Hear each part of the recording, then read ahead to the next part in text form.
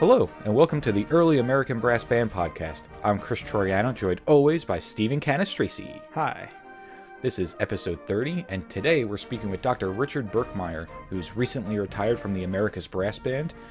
He was a B-flat cornetist and conductor of the band for many, many years, and we are super excited to have him on today to hear his experiences, both with early American brass research and also his time with the Americus Brass Band.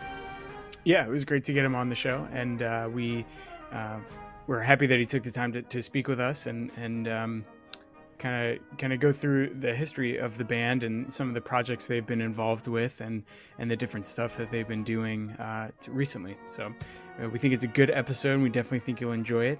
If you like what you're hearing on the show, you can support us on Patreon and Teespring. We've got some physical merch up on Teespring and some other perks up on Patreon. So all the details will be on our website. It's eabbpodcast.com. You can find us on all social media platforms as well as YouTube, where we don't only post the full episodes, we post some excerpts and some exclusive content on YouTube. So give us a subscribe over there so you never miss anything.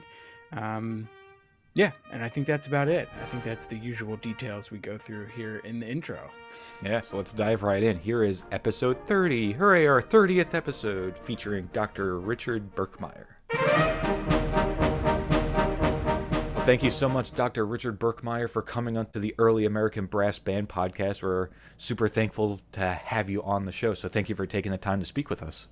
Oh, my pleasure. Thank you for the invitation. Of course. So we like to normally start each episode by kind of going more or less chronologically kind of through our guests' experiences. So can you briefly tell us a little bit about maybe your musical upbringing and what kind of brought you to the doorstep of the Americus Brass Band? Well, I grew up in the Midwest, and in Wisconsin, actually, and went to the University of Wisconsin, did my undergraduate, played in the marching band, and played trumpet, and majored in music education. But then I went ahead and got a master's at Memphis State in trumpet performance, and from there I taught for a couple years at a little college in Wisconsin called Lakeland College, and then decided I better go back and get a doctorate. So I always wanted to go to Northwestern because that was the great brass school, and studied with Vince Chikowitz, and I was fortunate, got admitted and did my doctorate, and then started teaching, or at least the coursework, and then started teaching at Ohio Wesleyan back in the early 80s. And it was while I was at living there in Delaware, Ohio, a real close friend of mine was a Civil War buff. And in fact, his father was the biggest Civil War gun collector in the state of Ohio. Their house was a museum of Civil War, mostly firearms, but also some instruments. And every year they had a big Civil War sale up in northern Ohio. And he invited me to come up one year because there was a fellow up there that was really interested in Civil War instruments. And while I was teaching at Ohio Wesleyan, I actually had a young man come into my office, and he brought a Civil War cornet with him. He'd found it in somebody's house, and it was obviously an old instrument, but I knew nothing about 19th century brass at that time. But I was able to convince him to sell it to me, and I got it fixed so it would play. And so when I heard that there was this fellow who was going to bring a bunch of instruments up to this sale, I took the horn up there and met him. And this was Mark Elrod. He invited me to come back that summer to Greenfield Village in Detroit, where he actually put together a Civil War band. And a couple of guys came all the way from Los Angeles, California, actually from Long Beach, California, to play in this. Now, I was still back in Ohio at this time. But that sort of got me really thinking more about 19th century cornets in particular. My doctoral dissertation was on 19th century trumpets, so it worked out real well. Nice. And then amazingly, the next year I was hired to teach trumpet at Cal State Long Beach, which is where these two fellows had come from to play in Mark Elrod's band. So I got to Long Beach State in 1985, and there were students there in my program who were already Civil War reenactors and musicians. And they had instruments and all of this. And I was just absolutely astounded. Of course, they immediately invited me to come and play in their band. And it turned out that this was what they called the Americus Brass Band. And so really from the time I got to Long Beach State in 1985 until pretty much right now, I've been a member of that group. So Mark, turned out that Mark was had been very helpful with the original founders of the Americus Brass Band. I said I joined it in 85, but it had actually been around since 76. Mm-hmm. And it started right there at the university from students who were in the band program. And they got a hold of Mark Elrod somehow. I'm not exactly sure, but he helped them find instruments and get music and really get established as a Civil War band way out on the West Coast. And so he really remained a friend of the band all of his career. Was the cornet that you started off with, that first instrument that you got, was that is that a marked instrument? Does that have any type of maker's mark on it, or are you not sure what that instrument is? It was a Stratton, John F. Stratton, E-flat, what Elrod called it a valve bugle, actually, because it's a really wide conical bore and not a very good instrument to play. Mm-hmm. I played it a little bit, but as soon as I got out to the West Coast, they had much better instruments. And I played pinch tail and rotary valve cornets out there, which are actually pretty good horns.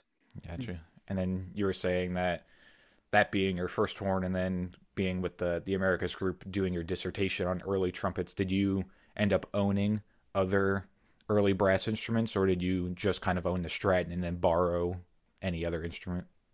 Yeah, the band, after it started up back in the late 70s, they needed to get instruments. And so they started working summers at Knott's Berry Farm every day. They had a regular band gig there. And all the money that they earned, they used to purchase instruments. And so they were able to buy antique Civil War instruments right from the get-go, and also music and uniforms and that kind of thing. The only other old instrument that I bought was actually an F trumpet, and that was what my dissertation was on. It wasn't on cornets, although I wrote about them in my doctoral dissertation, but it was mostly on the F trumpet, which was a low orchestral trumpet that was the standard instrument in orchestras in the 19th century in Europe. Interesting. And so I had one of those, but I never really, the Civil War instruments got to be so expensive I couldn't afford them. yeah, that's for sure. Yeah.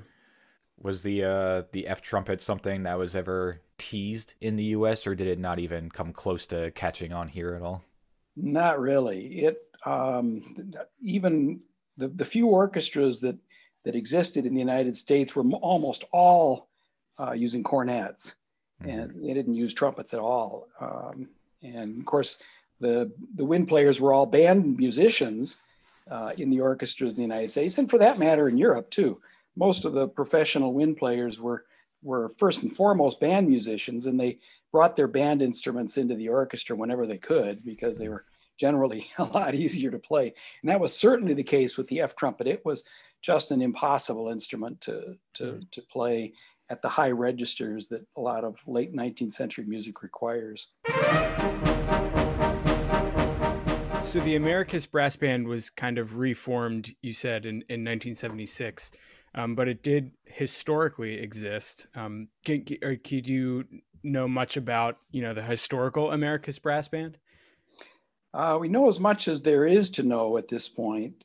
Americus is a town in Georgia, real close to Plain, Georgia, which I know you guys are all young, but President Jimmy Carter back in the 70s came from Plain, Georgia, a little dinky town, sort of put that part of Georgia on the map. And Americus is the big city, pretty much right in the center of the state. Back when the modern band started in 1976, the guy that was really sort of driving the the band was not a music major. They were all members of the band at Long Beach State, but he was an engineering major.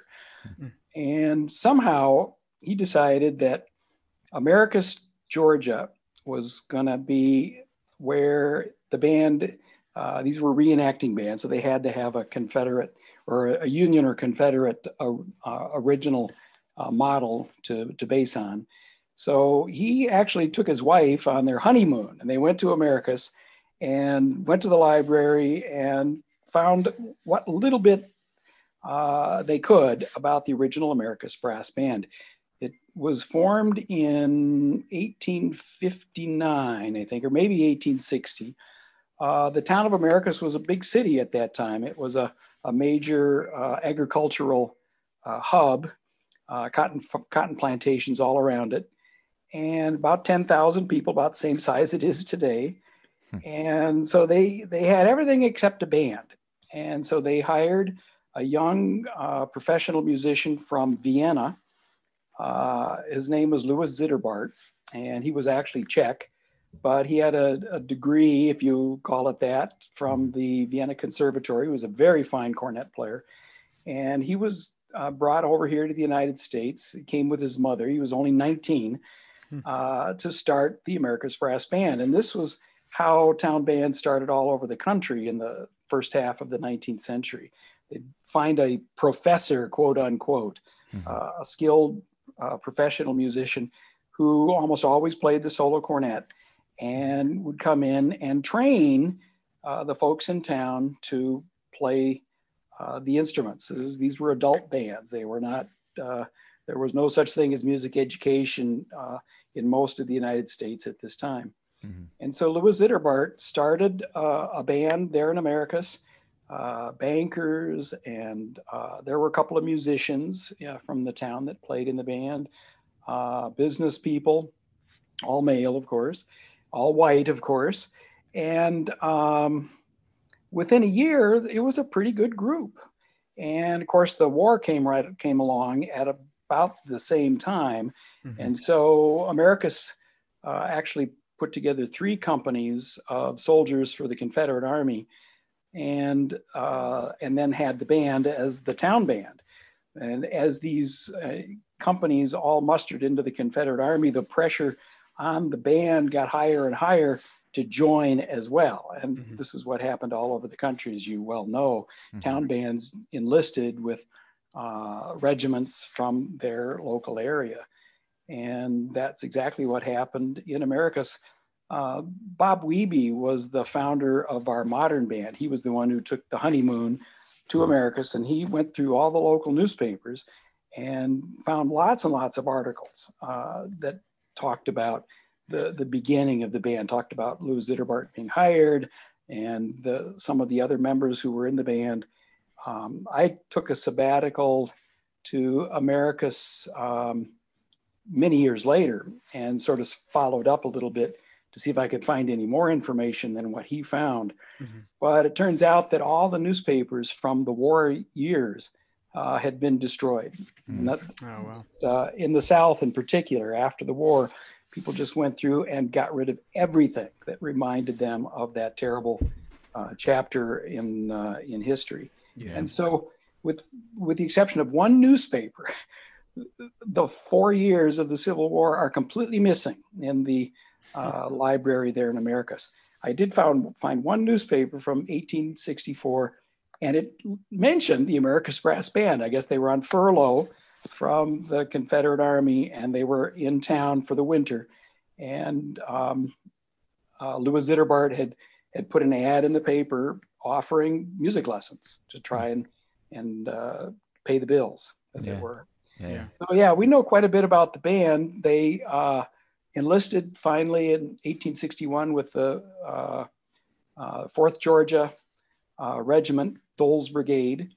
And in fact, that became the name of our group, the official name of the 501c3. And they were attached to Lee's Army of Virginia and fought in every battle of that army fought all the way to the end of the war, when the band was captured at Sailor's Creek, just a week before Appomattox, before Lee surrendered at Appomattox. Wow. So that's sort of the original Americus Brass Band as it was constituted during the Civil War. Louis Zitterbart was wounded I think he played the bugle as well as directing the band, and was wounded in action. Wow. But I guess came back and finished the war with the band. I'm not positive about that. Mm-hmm. He sort of disappears from history. I really looked hard to try and find what happened to Zitterbart after the war, but I've never really been able to nail that down. Yeah, interesting.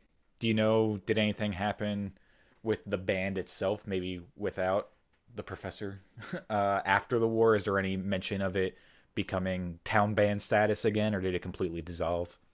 Nope, they came right back and took up right where they left off as the town band of Americus. And again, the newspaper record starts up right away after the war, and I was able to track the next couple decades actually. And it's still called the Americus Brass Band for about 10 years, but then an African American group formed in Americus, and they took over the name Americus Brass Band, and it was an all-black band. All the white musicians formed another group associated with the Wide Awakes, which was I think an organization of firemen for the most part, volunteer firemen.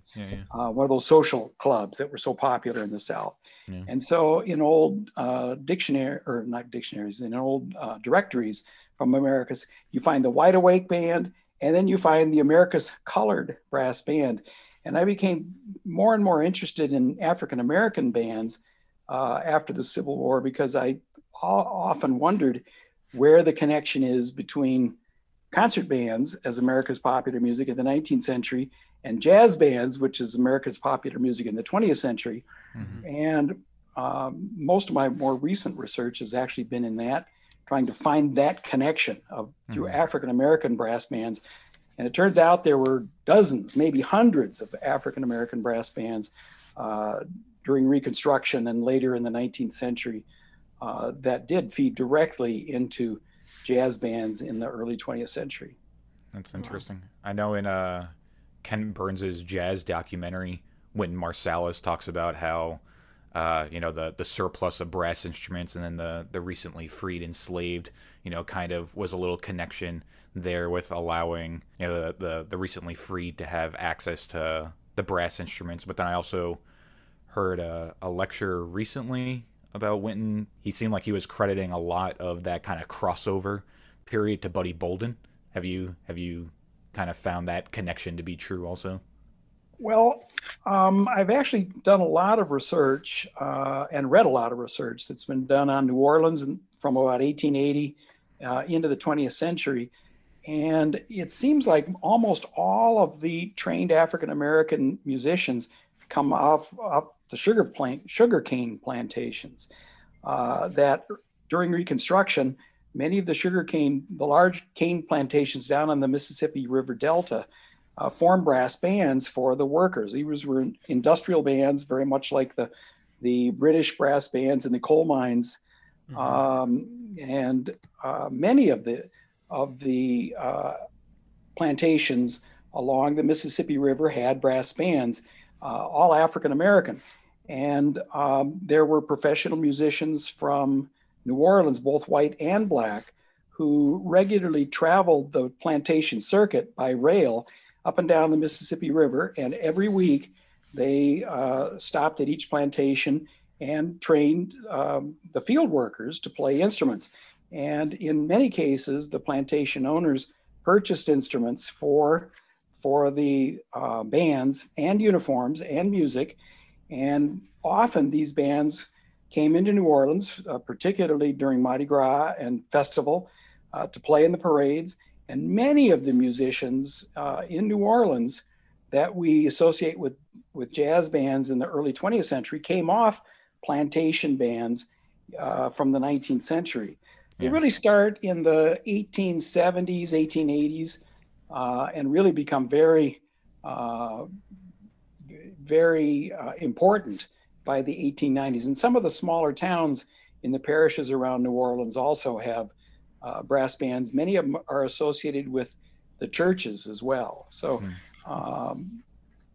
one study that I read on brass bands around New Orleans, the 1880s, said there were 100 bands, 40 of which were African American. And Buddy Bolden, nobody knows. You know, there's been I think one or two biographies written on him, but his background is very sketchy. It's very possible that he may have learned on a plantation. So many musicians brought their band instruments when they left the plantations and moved into the big city in the 1890s for work on the docks. And it's entirely possible that was the case. I just haven't heard it. Yeah. There's a lot there, you know, that I really haven't, you know, explored yet, you know, down that avenue.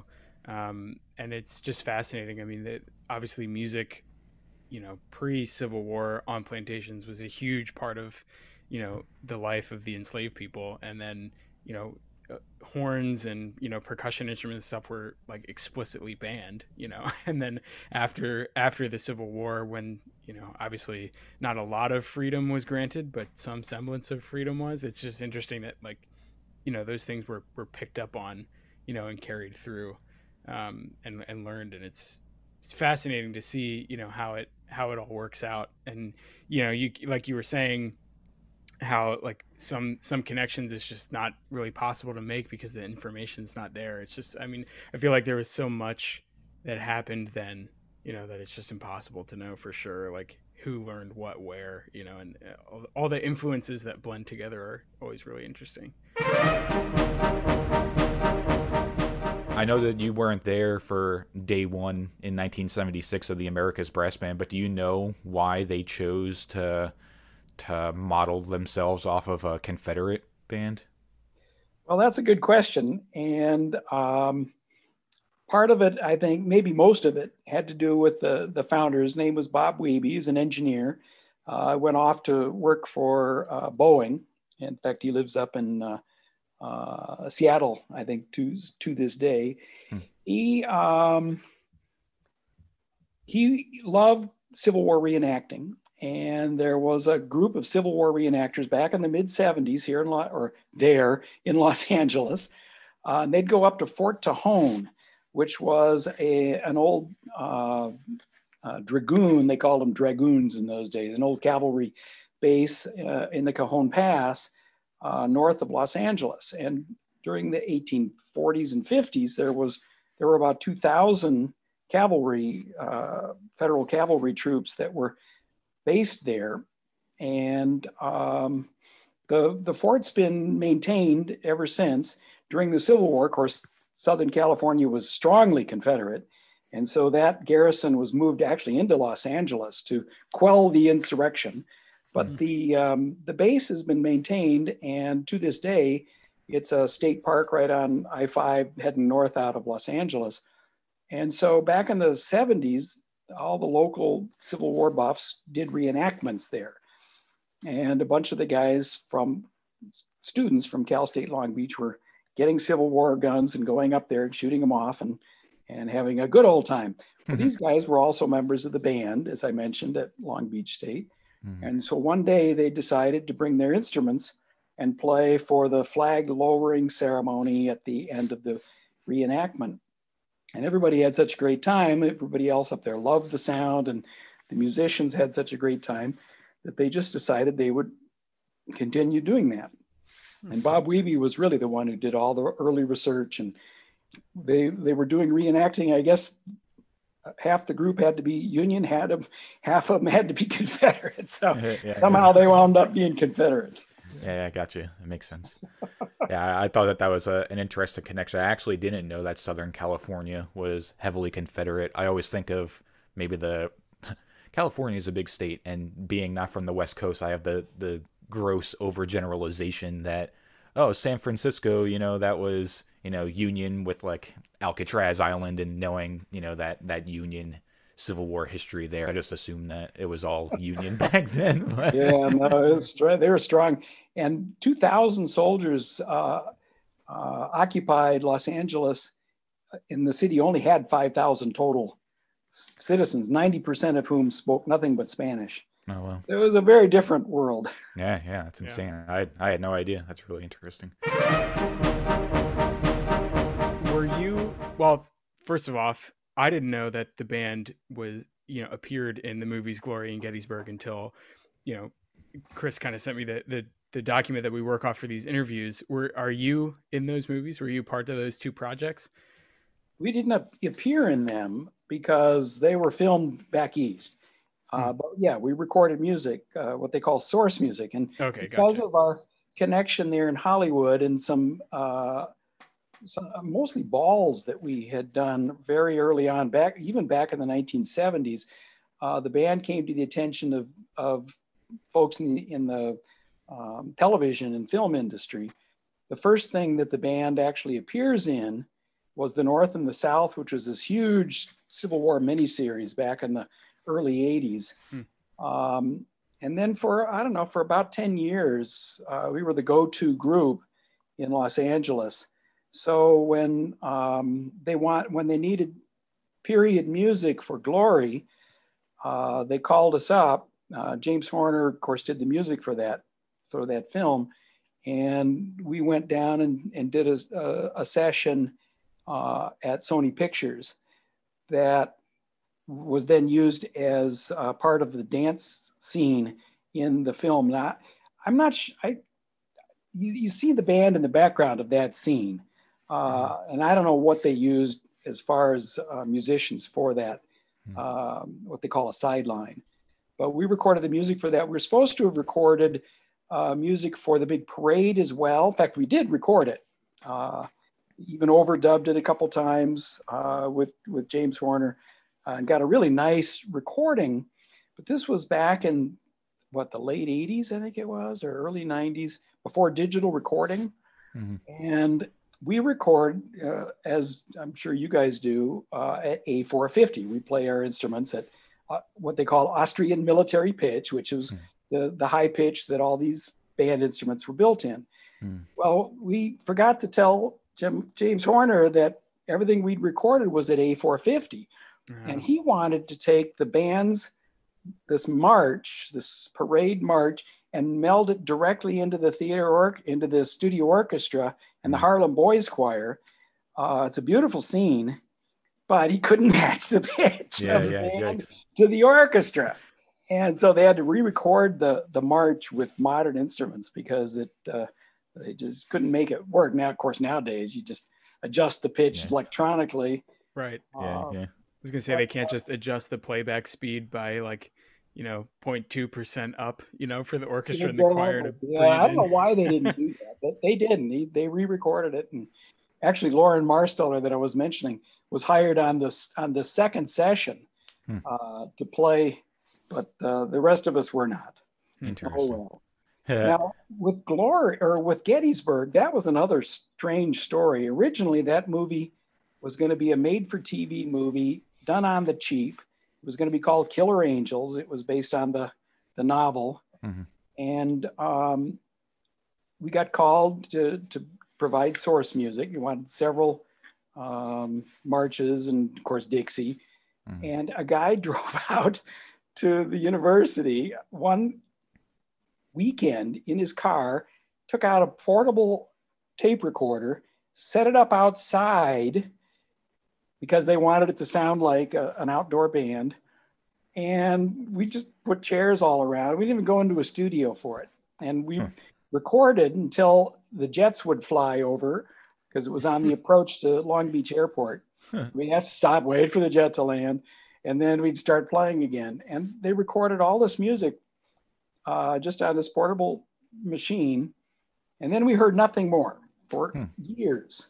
And then all of a sudden, Gettysburg comes out. It's been redone, but they wound up using the music that we'd recorded, again, with another band then appearing on screen. And that band was Saxon's Cornet Band, which was actually founded by one of the co-founders of the Americus Brass Band. His name was Bill Gay, and he'd left, gotten married and gone back to Kentucky. Had started this Civil War band back there.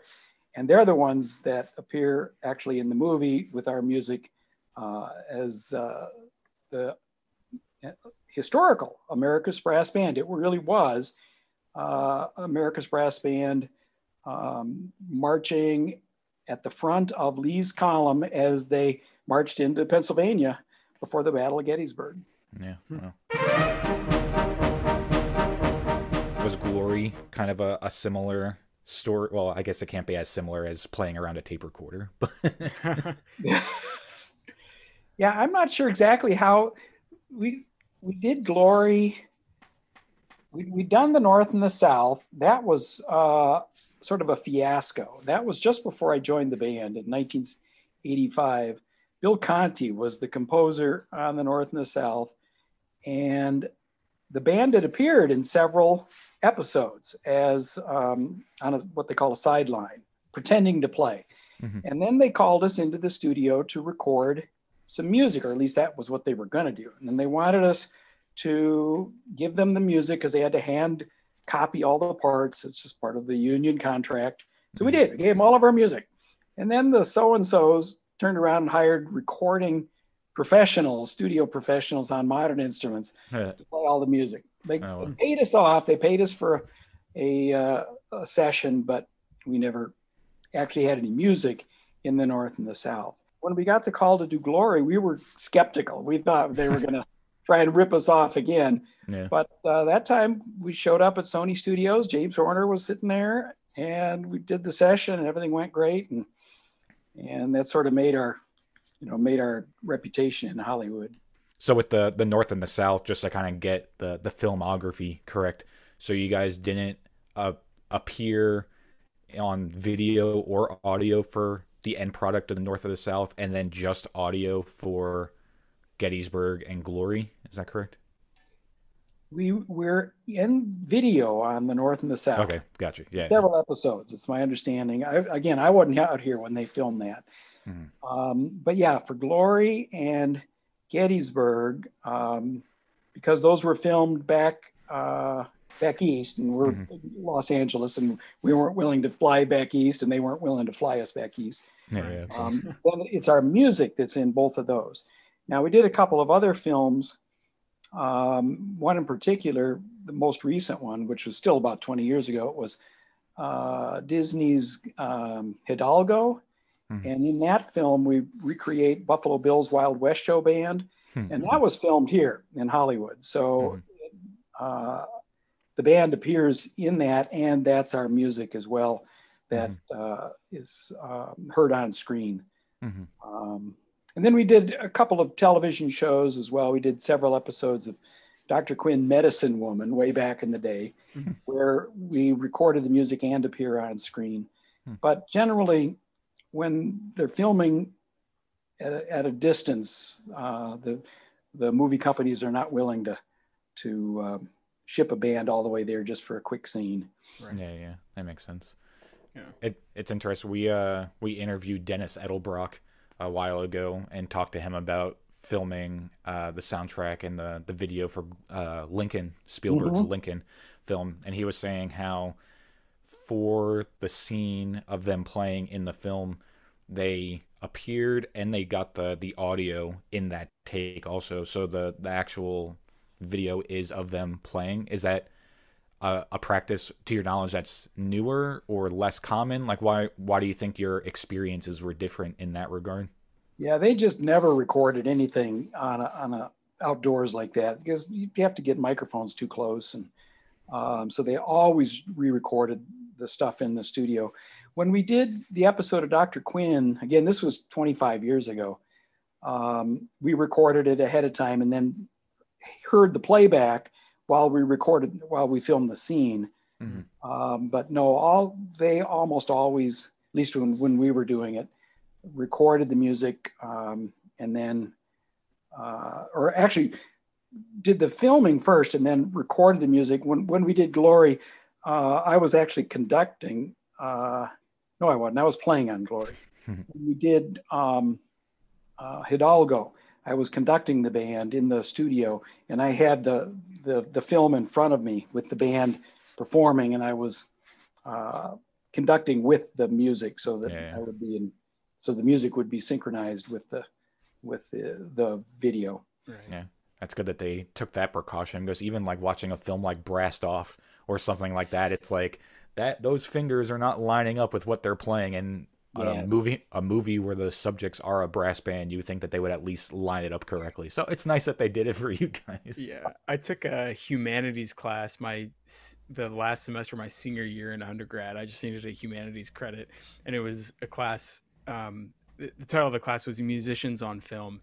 So we'd watch all these movies, where the subject is music or a musician, and the professor was like, "Now, like when you're doing assignments for this class, just ignore any time where the fingers or like the lips don't sync up to the audio, because that is so common in these older movies. Just don't even mention it in your paper, because it's pretty much irrelevant."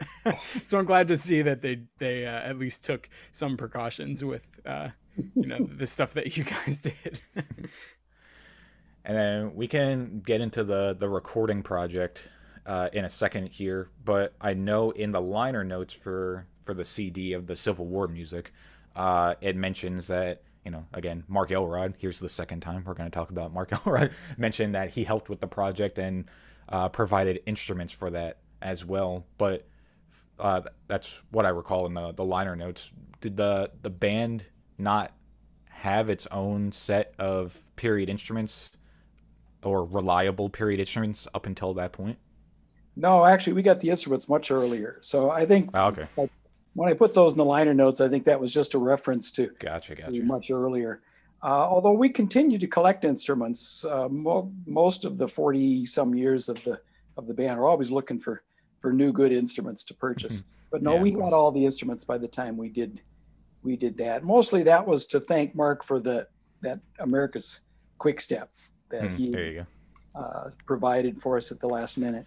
go. That recording was really helped mostly by Jeff Reynolds, who is the bass trombonist of the Los Angeles Philharmonic and a real mentor for most of the musicians in the band.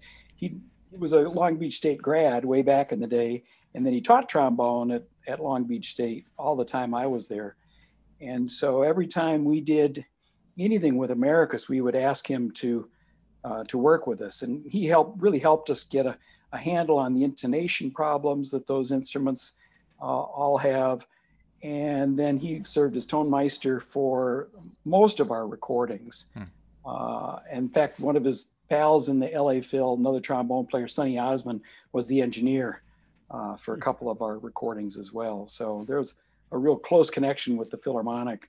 Yeah. It's a nice connection to have. Yeah.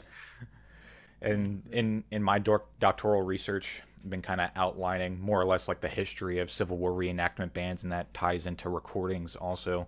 And we have Frederick Fennell's Eastman recording in 1960.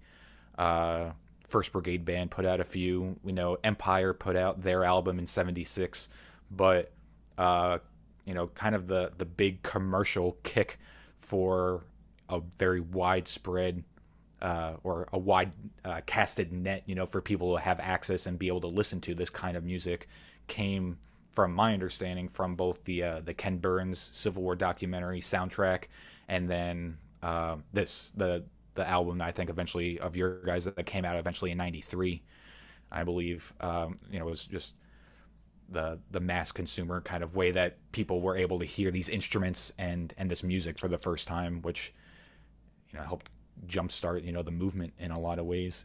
Have you guys kind of found that was the band's role kind of in the history of reenactment brass bands?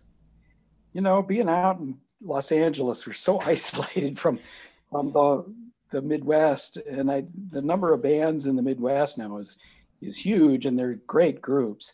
But we're again so isolated. We did that CD for Summit Records, and pretty much sort of forgot about it. We occasionally will license a piece or two from there. We'll hear it show up on a TV show or a documentary or something. Mm-hmm. But I'm very gratified that the CD did have some impact around the country. we really worked hard on it, and I think it turned out very well. And so, yeah, I'm glad to hear that's in fact the case. We've done a couple since then too that we've enjoyed, but we're sort of going different directions. In the last CDs that we've done, adding woodwinds of all horrible things, and playing music that's a little more post Civil War. For sure, kind of covering more of a chronology, right, of the music of the time period, or music within the history of bands, essentially, in the country. Yeah. So I guess like the Empire recording, is very successful. Empire is Empire, Yes. but they were on the modern instruments there. So kind of you guys as being that next step of having an album put out of similar, reputation or similar scope or reach, but with the period instruments is definitely very influential. When you guys did the recording or also playing the gigs and stuff, what was your relationship with period mouthpieces? Did you guys ever touch them, or were you mostly on modern pieces? Yeah, because almost all of our guys are professional musicians, and they really did not want to use period mouthpieces. Now, I've tried. When I got that little cornet, that Stratton cornet, it had the original mouthpiece with it, and it was so different than a modern trumpet mouthpiece or cornet mouthpiece that I tried playing on it, but it was not going to work at all for me. And be able to play trumpet on a daily basis. Yeah. And so we made a decision pretty much early on, right from the beginning, that we were not going to do original mouthpieces. And I know that changes the timbre. It's not a significant change. The old instruments are very easily recognizable in and of themselves, but if we were real purists, we would play original mouthpieces as well. And some people do. I know they do. Yeah, we try to when we can with our band also, but it's definitely an adjustment that has to be made. It seems like, the bands that are primarily or were or are primarily made up of, professional players who, they're playing with the band as kind of like a second gig. They're the ones who seem to tend to be on the modern mouthpieces because exactly what you said, the players have to go back and, play in a symphony orchestra, on the daily, well, before COVID, obviously, but because those period mouthpieces are a lot different. Like when I looked at that, it's been a while since I've seen that horn that Chris showed the picture of, but like the rim is so thin and usually, I mean, they're kind of chewed up a little bit, once because they're so old. So and the mouthpiece is super deep. Yeah, mouthpiece is super deep. It's it's going to change the way the horn sounds, but we just never did it. Yeah. Right. So the Americus Brass Band, has these touring shows called Top Brass. Can you kind of explain what they are and kind of the reasoning behind why you guys started to do those? Yeah, we've actually been touring since the early 90s. Originally, we had a Civil War show called Honor and Glory, which toured for Columbia Artists for several years. And then we branched off into the Dodge City Cowboy Band, which was something that we discovered out here in Los Angeles at the Gene Autry Museum, a photograph of a band of musicians, brass band, but with woodwinds now. And they're all dressed like cowboys. We thought, that looks like fun. So we created another show and toured with that back in the 90s. And then pretty much I guess we got too expensive probably because it's a fairly big touring cast, about 19 musicians and actors and such. So we switched over to concertizing more at that time and really sort of got back to our educational roots, formed some educational shows and started doing school concerts and when we're on the road, we also do concerts at high schools and middle schools and such. And because of my interest in trying to connect the Civil War to more modern times, we've started a show where we do the first half Civil War and then change costumes and do the second half Dodge City Cowboy Band. Then we did the recording for the Buffalo Bill Historical Society, again with woodwinds, of the Buffalo Bill Wild West Band. And so then we added that music to our repertoire as well. And then most recently, we've added the repertoire from the ragtime era, ragtime and blues and jazz. And that would be the Harlem Hellfighters band from World War I. And so Top Brass was the idea was that we would recreate ultimately 4 military bands that were originally civilian bands that enlisted in times of war to support the country, and then the 4 band leaders that worked with these groups. So we start with Patrick Gilmore and the Civil War, and then Sousa. Sousa's band was the United States Marine Band, so that wasn't a civilian band originally.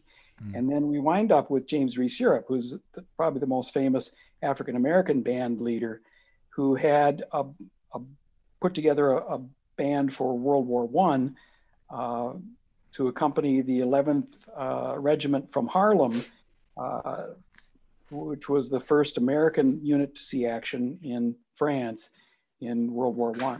And so Top Brass actually has 4 different eras that we recreate, those 3, and then we go take it one step further and have our woodwind players switch to saxophone, and we recreate Glenn Miller's Army Air Force Band of World War II. So that's Top Brass. Civil War, Sousa, Intermission, James Reese Europe and ragtime and early jazz, and then Glenn Miller and big band. How do you guys perform that with in regards to like costume changes? Does each band have its own costume, or you just do halves? Well, we're trying to keep it as simple as we can. After touring with costumes and sets and such for years, we really wanted to make this easy to do, easy to fly with. So no, we don't. But we do have a narrator who is also a jazz pianist, and she changes costumes. And so we have her tell the story of the 4 bands, and also sing and play the piano on the big band stuff. And then she's the one that everybody looks at. And we just wear just straight black. Gotcha. But we do use all original instruments. We have 3 sets, complete sets of instruments. So we have Civil War brasses, then we have late 19th century brasses, including valve trombones and things like that. And then our more modern instruments for the 20th century set. Gotcha. So instead of costume changes, you do the instrument changes, which is nice. So since Top Brass has been the show for Americus, have they not worn Civil War uniforms since that show's been active? Right. Yeah, we don't use any costumes at all. We just wear black pants and black top, and we let our narrator do that. Gotcha. What's kind of been the response from the education programs? Have you guys been seeing that people are interested in seeing that kind of spread of history, or is there more interest in like the instruments themselves? What have been your observations with that? Well, we've done a lot of educational shows, and they're always very well received by the students and faculty. I'm not so sure they're so well received anymore by school administration. I think anything that has to do with war in general, and the Civil War in particular, is somewhat suspect in education circles these days. But I think that'll change. It's not going to be that way forever. The main thing is that bands are American history, and America's popular music was band music until fairly recently in time. And this is very appropriate music and culture to be bringing to students, whether they're at the secondary level or elementary level or at the university level. And I know you're your doctoral dissertation addresses this, that this is America's history, and it is the history of popular music, and yet bands are being systematically ignored by the writers of popular history music textbooks, and all the classes which focus exclusively on songs, particularly from the 19th century and early 20th century until you get to jazz. There isn't any instrumental history. And of course, that's just simply not true, that bands were everywhere, thousands and thousands of bands, hundreds of thousands of band musicians in the 19th century, thousands and thousands of pieces of band music published, music that's completely forgotten now today. And it's time to bring that back. The research that is waiting to happen is just amazing.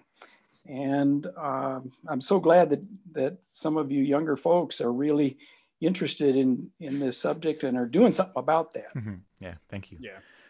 Why do you think that time period and that style of music is getting the back seat in education kind of at the moment? I cannot even imagine. I ask myself that question all the time.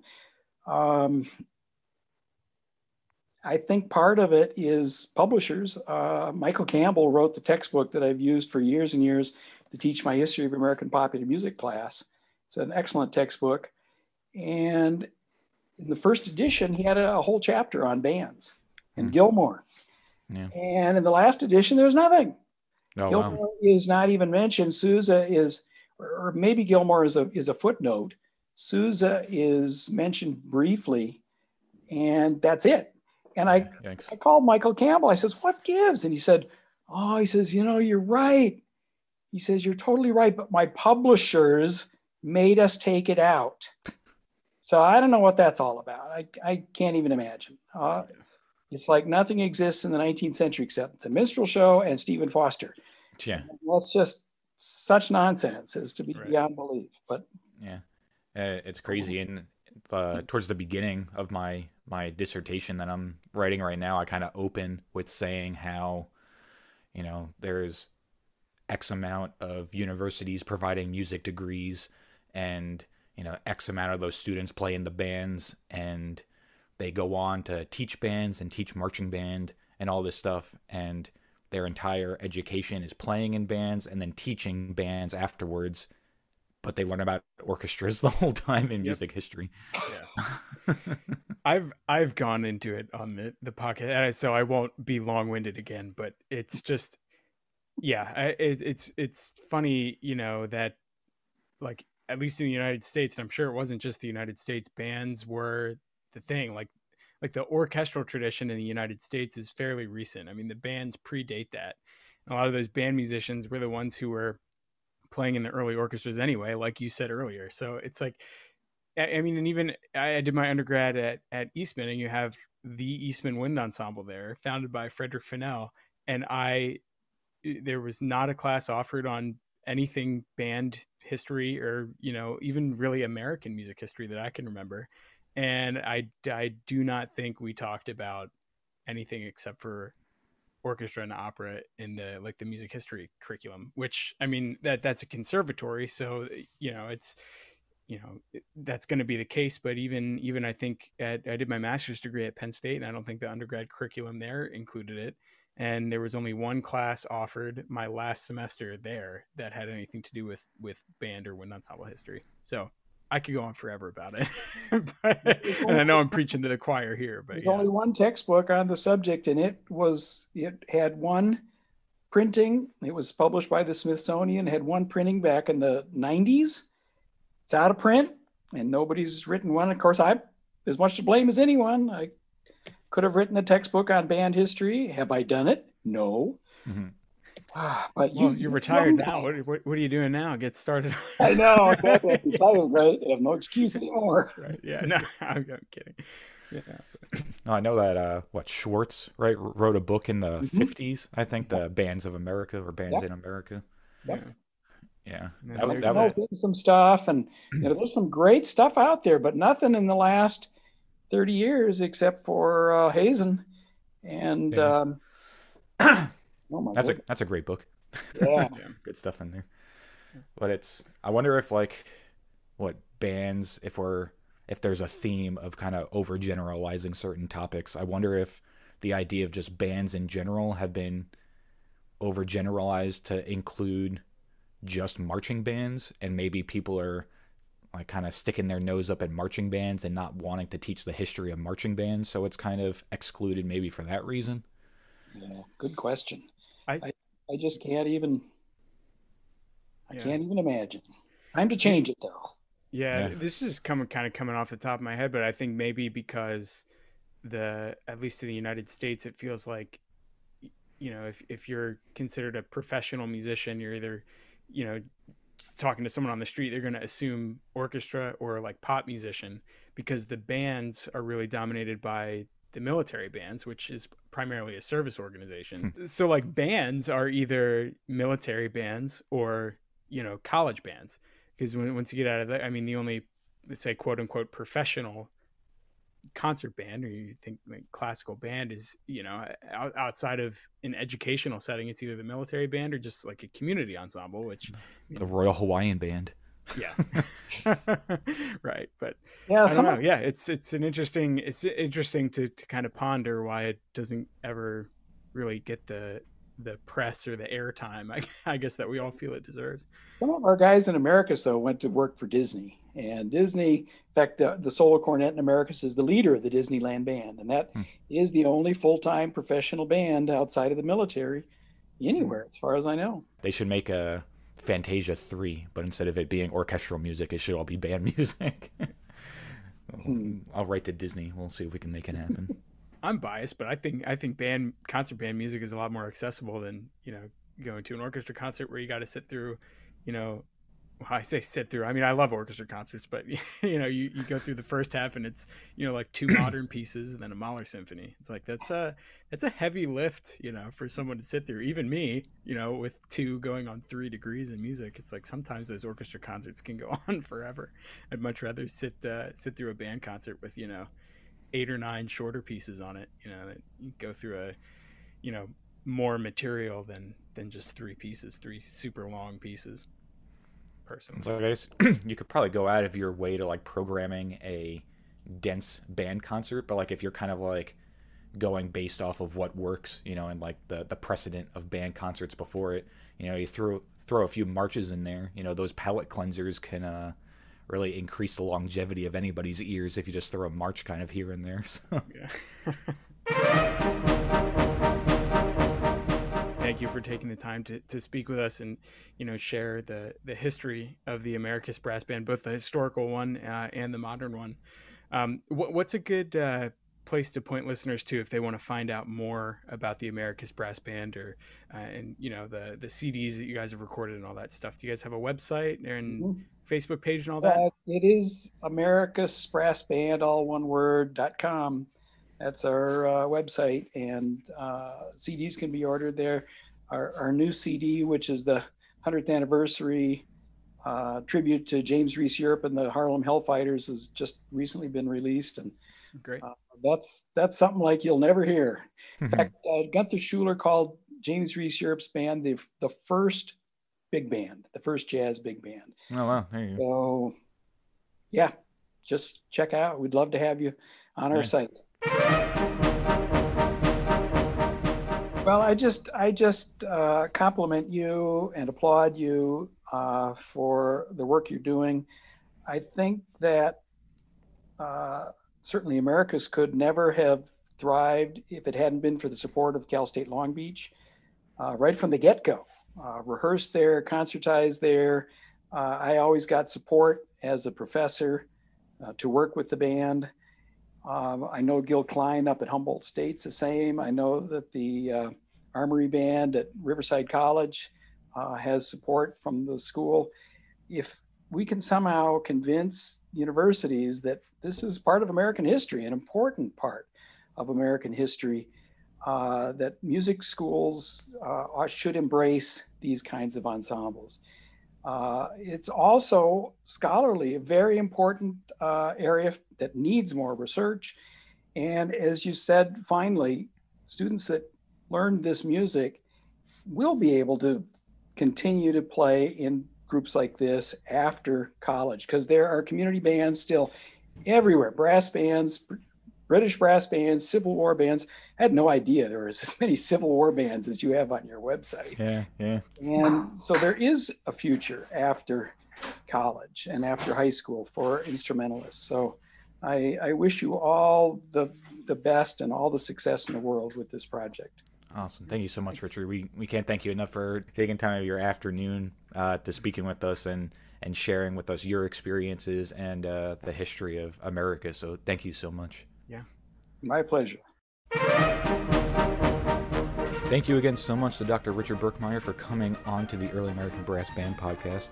It was awesome getting to hear your experiences with early brass research as well as your time with the Americus Brass Band. So thank you so much for taking the time and for everything you have done in the Civil War brass band revival movement. Yeah, we definitely appreciate him taking the time to speak with us. If you're curious about anything we talked about in the episode, this is always a good time to point out that we have show notes for every episode up on our website at eabbpodcast.com. You can get in touch with us on any social media platform, as well as you can shoot us an email at eabb.podcast@gmail.com. And we'll have links to everything that we mentioned in the show up on the show notes.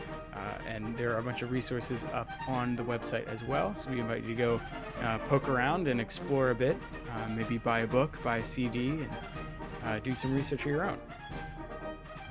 This episode's featured album is that Americus Brass Band recording that we mentioned in the episode, Music of the Civil War, performed on original instruments. This album was put out in 1993, though it was recorded in 1991. And as we mentioned, this was a very important album in terms of spreading Civil War brass band music on original instruments to a wide audience. So be sure to go on our show notes and check out where you can listen to and purchase the Civil War, the Music of the Civil War album by the Americus Brass Band, as well as seeing links to maybe some of their other CDs that is all equally great early American brass band music. Thank you for tuning in, and we will see you next episode.